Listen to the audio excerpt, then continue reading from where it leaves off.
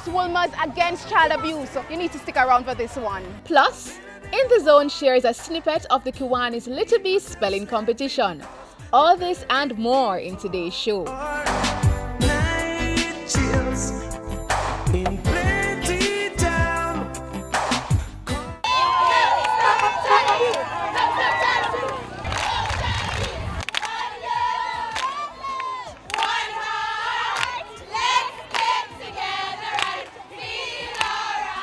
Students holding hands and standing together, voices chanting in solidarity with one sound message: stop child abuse.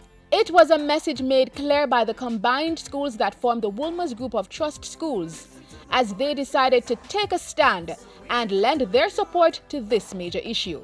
Most of the children in Jamaica are being abused, and it basically, when they grow up, they have it in their hearts, and then they become violent and stuff, and it affects them a lot. I think child abuse is that it has a very great impact on children. Like it's very impact on their schoolwork. Sometimes they are very depressed, and like they have issues, and like the teachers would not know unless they speak to them about it. So how did this initiative come about?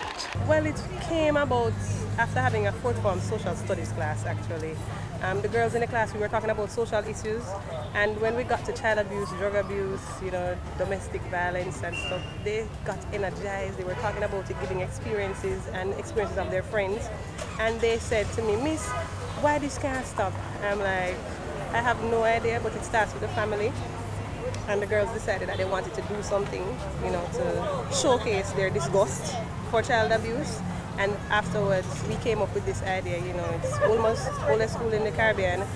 Why not let us join forces, all three schools, and say this is our stance against child abuse, having a human mosaic across the three schools. I sometimes think that it is taken for granted that the physical abuse is the only type of abuse. And even that is taken as a behavioral modification, so to speak.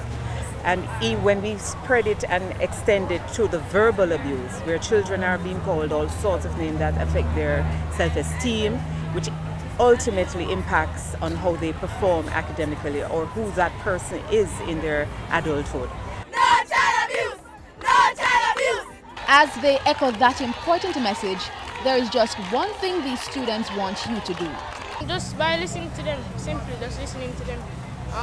Not because you're an adult means that you're right all the time. Sometimes the child is also right. So I think just the mere fact of listening to them will make a difference. Up next, in the Zone News with our new host, Dominique Boudou, as Rasiska moves on to new experiences.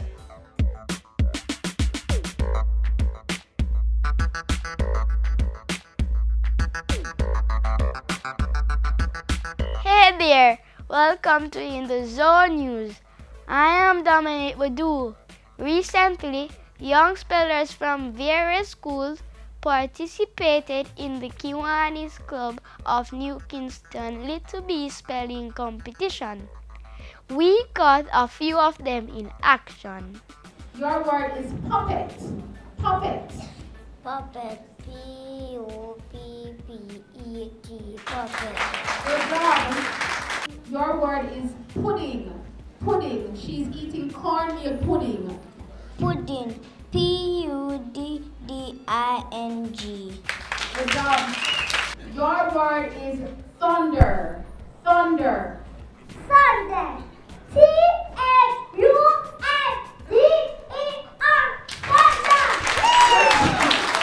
For an early age, at early childhood level, this activity is so important. It's one that evokes the whole thing of putting your syllabus together, which I'm sure the teachers realize that they have to enforce this to these young children.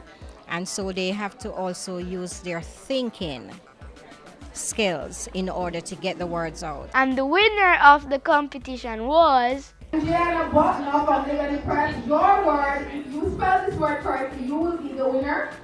Your word is because. Because. Because. D-E-C-A-U-S-E.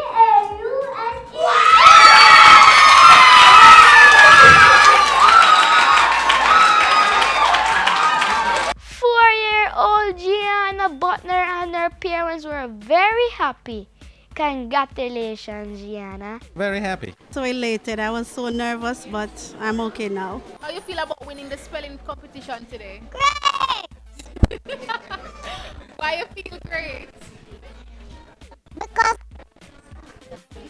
I knew I was going to be the champion girl. Such a bright star. That's the end of today's show.